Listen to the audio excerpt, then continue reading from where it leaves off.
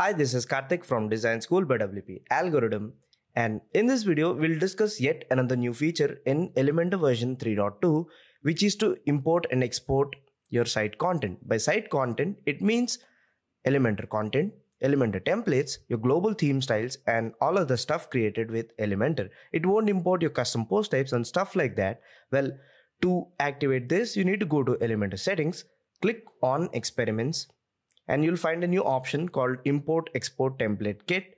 Just click on the drop down, click active, and click on Save Changes. So once the changes are saved, you'll now find a new option called Export, and you'll also find another option called Import. So I'm trying to export all the Elementor templates from this site to another blank install, which is this site. So you can see that there's pretty much nothing on this site. I'm trying to export all the stuff from here. So I'll click on Elementor dashboard again, click on export, and you'll see that it'll show me the things that it's going to export. So it's essentially going to export my templates, my headers, footers, and all the theme builder stuff, Elementor content. So Elementor pages, maybe the page is created with Elementor or pages edited with Elementor, landing pages, which are obviously a part of Elementor itself, and then site settings, which are global colors, global typography, and all that stuff. So there's an export button at the bottom right. I'll just click on export.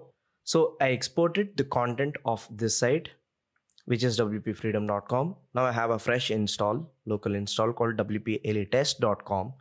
And you can see there's pretty much nothing here. So I need to make sure that the import export experiment is also turned on the destination site where I want to import the thing.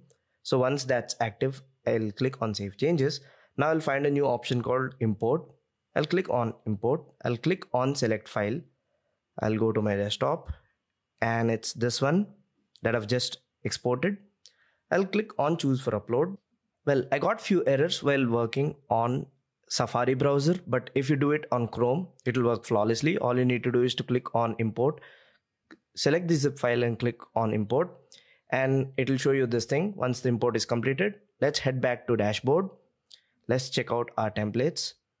Boom, there we have everything we want. And not just that, you'll also find all your global theme settings.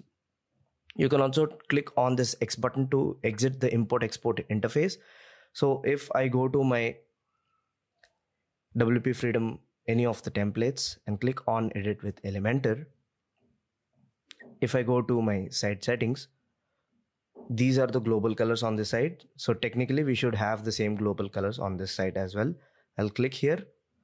I'll click on the hamburger menu, click on site settings, click on global colors, and just like that, all of the global colors, global typography, and custom fonts, everything is just right there. So it's basically a blank Elementor copy of site A to site B.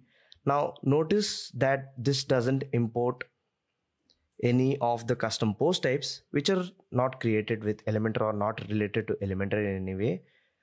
And even the pages are imported, as you can see. So all the pages that are actually created or edited with Elementor are imported from site A to site B. But those pages which are not created with Elementor won't be imported. That's pretty neat. And even the posts are not imported.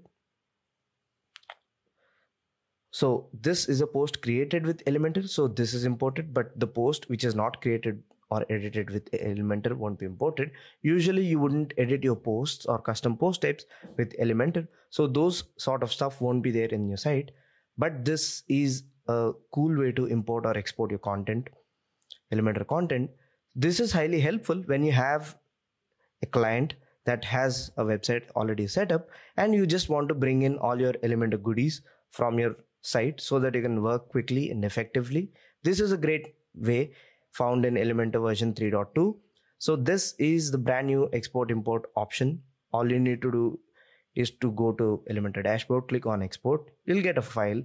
Go to the destination site, click on import and import that zip file, and boom, you're done. You don't have to do anything. You can start working where you left off. And it also imports your theme builder stuff. So that's really handy.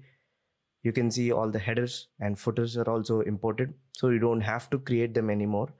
So basically you can have a set of templates that you want to use on clients' sites.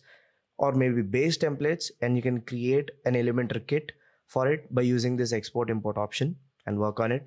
That's it for now. Hope you guys enjoyed this video. If you did, make sure to give it a thumbs up and subscribe to the channel. I'll catch you in another video. That's it for now. See ya.